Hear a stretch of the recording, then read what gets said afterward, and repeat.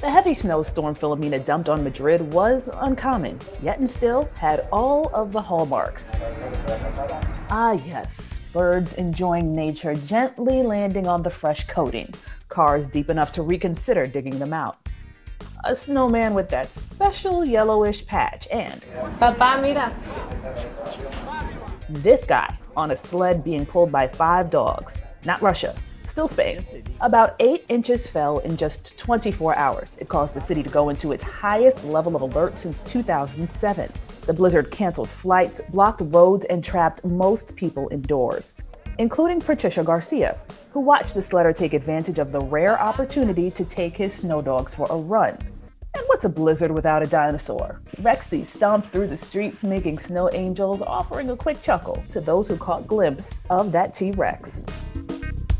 For Inside Edition Digital, I'm Stephanie Officer.